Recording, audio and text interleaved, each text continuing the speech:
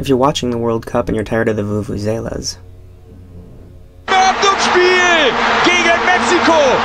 there's a quick and easy way to remove that with some audio software and 4 parametric EQs. So we're just going to go ahead and add 4 of them here. There we go. Let's bring up the first one. Now what we're going to do is change the frequency to 465 on this one, and reduce the gain to -20, and then change the Q to 20, and there we go. We're going to do the same for the second one really quick. Now for the third and the fourth EQs, we want to use a different frequency, and that's 235.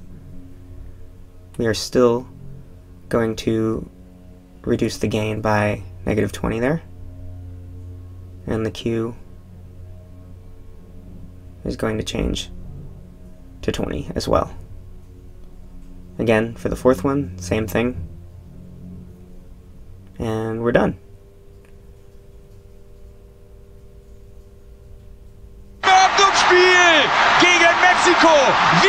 That's without the Vuvuzela, and here it is with it. Without it.